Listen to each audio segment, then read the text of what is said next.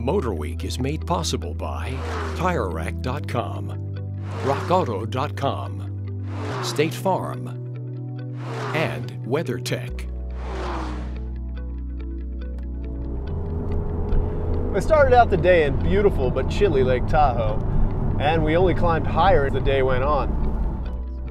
Got it up to about 8,500 feet in elevation today, and where normal vehicles might have a problem with the thinner air, these bigger turbos in the GTS not only stirred more air into this monster, but they also stirred my soul as well.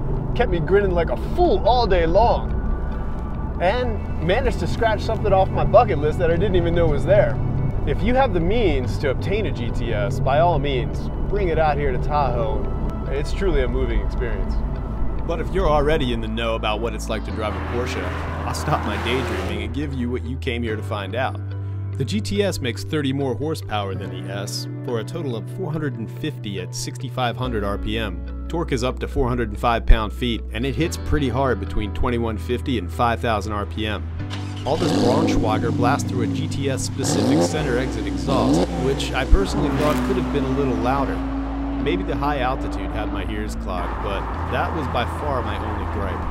7-speed manual is standard, and PDK automatic adds a worth it $3,700.